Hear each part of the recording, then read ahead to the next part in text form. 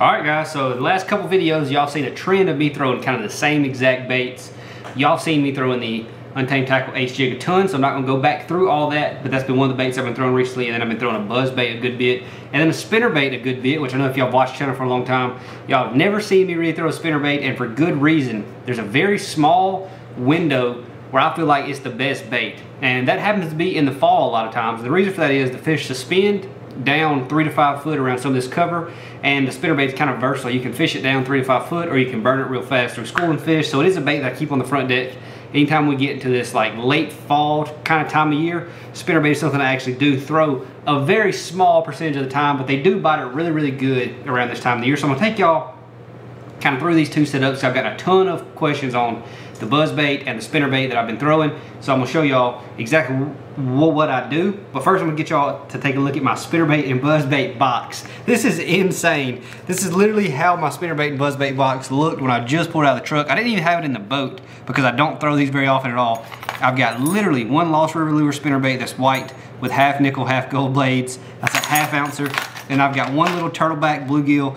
It's a spinnerbait that I bought for fishing down in Florida because it looks like a bluegill with gold blades. So pretty dang bare, almost nothing. Couple of buzz baits. That's dirty jigs. We're coming up with a Untamed Tackle one very, very soon, but this is a dirty jig Scott Canterbury Pro Buzz. Here's one with a customized blade, and then here's one that I don't know, I just stole everything off of. So what actually happened with this one was I had a really good blade on it and a custom blade and a custom rivet. And what I did, I actually broke the hook off in practice so I could shake fish off. And then when the tournament came around, I took the blade and the rivet off of this one and put it on a brand new one that I'm not gonna show in this video, but I've got it in the truck. It's a custom one with a custom blade and custom rivet that I actually threw on Lake Fork in the tournament a little bit. But that's what happened with this one. This is my practice Buzzbait. I just throw a blade up on there, slide a toad or a soft plastic over it, and I throw that sucker down the bank. So that's my practice Buzzbait right there. It looks kind of janky, but that's how it is. Okay, so this is the exact spinnerbait. This is a brand new one that I've been throwing in this latest video. It's simple, it's white, it's got a really good hook in it. That's what I like about this spinnerbait. It has a really, really good hook in it. It's got a bigger hook than some spinnerbaits. It's got a really big barb on it, which is really important. I'm throwing this on 20-pound line a lot of the times. So I want to have a relatively big barb. It's not like a crankbait where you can get away with throwing something with a small barb because there's a lot of hooks and you're using light line. I'm using big line, you know, a 7'3" medium heavy rod, so I want to have a big barb on the hook, and that's really important for me throwing the spinnerbait around. Now, that's just pretty much when I'm throwing a spinnerbait, this is what I'm throwing. Now, every once in a while, got this one out of the truck. This is just a kind of an example, but pre-spawn, February, March, you know, anytime the water is actually a little more stained and I want that bait to go a little bit slower, I'll throw this type of a blade. This is like a small Colorado blade. I usually throw one bigger than this. This is actually not a spinnerbait that I've ever thrown, or probably I wouldn't throw this one most likely. But this does have that big blade on it. Just to show you an example, this blade's big and slows it down a lot, and it gives it a more consistent thump. Like that blade spins slower and it gives it a slower thump coming through the water, whereas these willow blades spin very quickly. There's two blades, it gives it a very fast, very, you know, like it's a very high pitched kind of thump coming through the water, where the other one's a lower, deeper thump coming through the water. So this one right here, you can get it a lot deeper, and in my opinion, it looks just like a school of bait fish coming through the water. And you can slow roll it around some of these isolated places that you're trying to catch these fish. So I'm gonna show y'all the exact spinnerbait that I've been throwing. I've had this thing tied on ever since Lake Fork, and I haven't changed anything yet. So this, without, you know, blazing past this too fast, this is the 7'3" medium heavy fast point blank rod. This is the one that I built specifically for reaction baits. You can see right here this hook keeper that I put on it. I put that hook keeper on all my reaction bait reels. I mean, on all my reaction bait rods. It has the Fuji SK2 reel seat. It's got the Fuji titanium guides on this one because it's one of the earliest ones I built. This rod is, I didn't build this rod perfectly, but I still fish with it all the time. Caught a ton of fish on it. Got a 7-to-1 gear ratio reel. This is actually 15 pound. I just said I used 20-pound line, but this is actually 15-pound line that's on this reel specifically. But you know, that's just something I tied on to help me get this bait a little bit deeper around the standing timber on Lake Fork that I was fishing. So that's the rod, reel, point blank 7'3", Fuji rod components, Fuji reel seat, Fuji cork, and then now that's the line.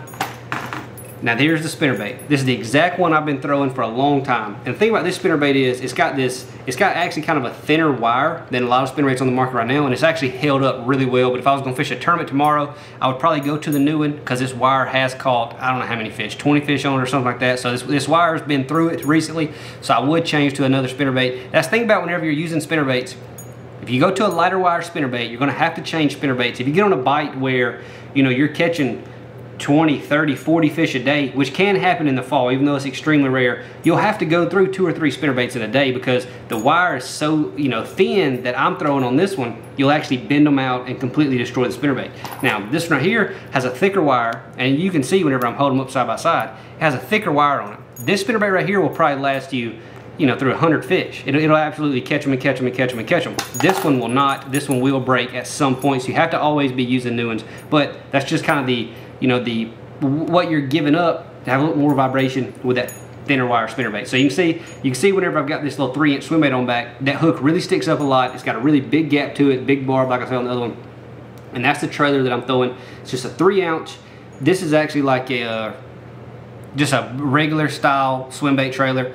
3-inch, I cut it down a little bit, got it where it sticks just past the skirt. I want it to be kind of a smaller profile because the bait's really small this time of year. So you can see the blades are relatively small, and then I've got kind of a smaller profile bait. So that's the one that I'm throwing right now all the time. Caught spotted bass on this thing. I caught a 3-pound largemouth on it, and then I've caught, well, on Lake Fork I caught something bigger than that in practice, but I caught a 3-pound largemouth over here and then all the way down to like some 10-inch spots. So everything will bite this thing. You can catch a bunch of fish on it and cover a ton of water. That's the best part about that is, like I said earlier, you can fish it from, you know, slow rolling it down 8 or 10 feet deep if you want to go super slow, or you can burn it right underneath the surface around schooling fish and catch them all over the place. So now, this is what I'd much rather be throwing. Let's just be honest. Topwater bait, braided line, heavier rod. This is the exact buzzbait that I've been throwing a lot recently. Now, I know y'all want to see that one that I was fishing on the Mississippi River with, because everybody was like, was that custom setup? What are you doing with that? I can't show y'all that one. I'm sorry, I just cannot. But this is just a standard, you know, Dirty Jigs buzzbait right here with a white horny toad on back. And it's got 50 pound, this is actually 60 pound K9 8 strand. It's about the castability of most brands, 50 pound, but this is actually 60 pound 9 strand. It's got an 8.2 to 1 gear ratio reel. This is a 7'3" heavy point blank rod, all the same Fuji reel seat. This does not have titanium guides because this is going to be my braid rod. So well, no, this one actually does have titanium guides. Now look at it. This rod does have titanium Fuji guides, and my point blank 7'3". Love throwing this thing. This thing will absolutely launch this buzzbait around, and that's one of the things. This rod loads. It's an extra fast rod, but it loads actually really, really well. So when I'm skipping this thing under laydowns, under docks, you know, wherever I'm trying to place this bait, I can really load this rod up, and it lets it really skip that buzz bait really far back up underneath there. Then whenever you set the hook on this thing, you have to remember, now I'm using 7'3" heavy and I'm using braided line, you cannot set the hook almost at all because you will bend this hook out. So whenever a fish blows up on it, you really just want to lean into him and start reeling very fast, get his head up, and pretty much ski him to the boat. So had no problems with this, haven't lost or missed any fish on it, and you know, very much at all. So that's my 2 setups y'all been asking me all the questions about. If y'all like the video, leave a like, leave me a comment, let me know what kind of video y'all want to see coming up in the future. I've got some off time now. As most of y'all know, we're not going to start back up fishing until like next February or something like that. So let me know what y'all want to see in the off season. Y'all know I'll stay fishing. We'll see y'all in the next one.